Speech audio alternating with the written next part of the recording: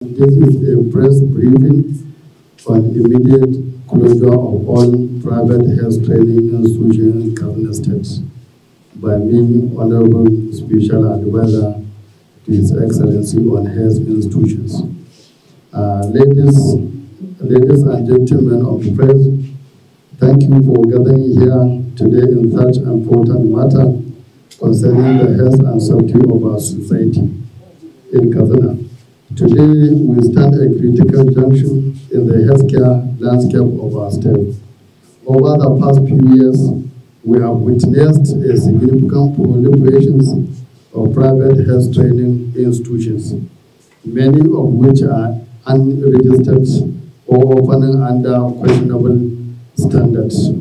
While we acknowledge the crucial role that private health care play in our health ecosystem, it is imperative that we ensure the utmost quality and safety for all students in the state. The recent finding from the Ministry of Health and the state government has raised serious concern about the operation of numerous unregistered private health training institutions in our state, some of which institutions do not meet the necessary requirement to operate as a private health training institution in the state as provided by the law, posing significant risks to the general public. In the light of this concern, I am here to announce that the Executive Governor has directed the immediate closure and revocation of registered and license of all private health training institutions in the state.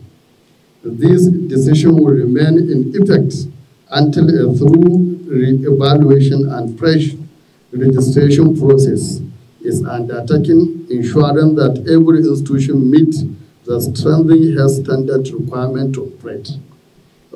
The proprietors are requested to come to the State Ministry of Health with all necessary documents from Thursday 24 to 25th February 2024 for verification and press registration with a special committee chaired by Honorable Special Advisor to His Excellency.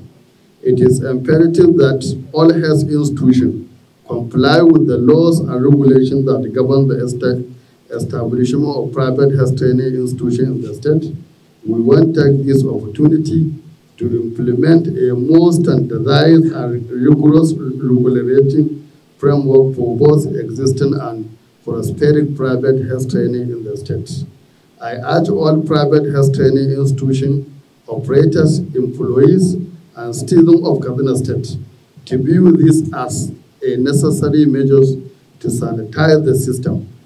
During this period of closure, we will continue to work diligently to ensure a transparent and efficient mechanism for revalidation and fresh registration that will guarantee compliance with standards. Thank you for your understanding and cooperation during this critical time. Thank you very much.